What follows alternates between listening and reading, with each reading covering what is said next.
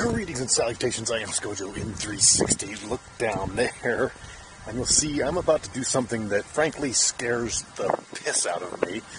I've been wanting to fly my Insta360 on my Mavic Air, but it scares me because, first of all, the Mavic Air really isn't designed to carry weight, and the first time I tried it was a near disaster, but the camera was on the top. This time I've got it mounted on the bottom. The wind just started to pick up a little bit. I've got about $1,100, $1,200 worth of gear in my hand that if it crashes, I don't know how I'm going to pay for it, but we're going to give it a shot.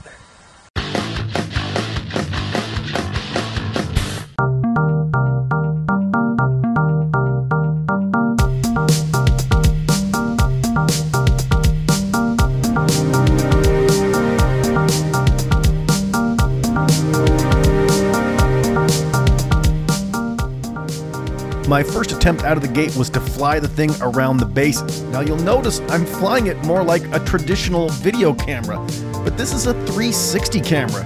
So all I have to do is kind of get things in the ballpark and then turn things in editing. You'll see I'm trying to turn the drone to get it just facing towards home plate, but I could do this in editing.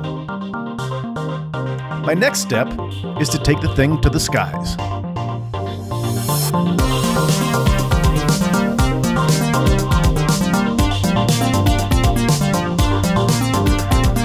I edited this using the viewfinder mode in the app, so I was able to get some nice smooth turns and real smooth motion.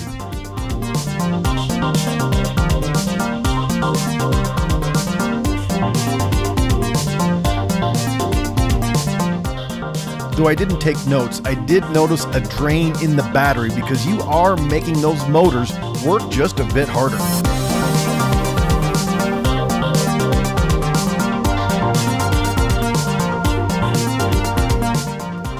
I did notice that you do get an alert for top speed a little earlier than normal, again because of the stress on the motor.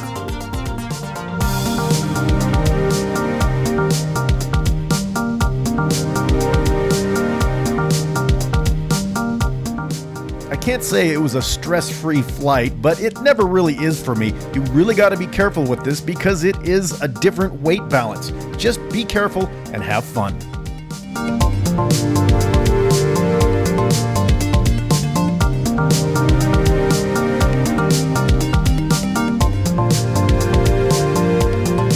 And of course, one of the things I love about the Mavic Air is you can hand launch and hand retrieve. It's so much nicer when you can actually be portable and nimble. All right, well, it flew pretty good. You definitely tell there was some weight on it, and doing big movements on it was a little bit more difficult because the weight was getting tossed around, but let's get it home and figure out what we're going to do next.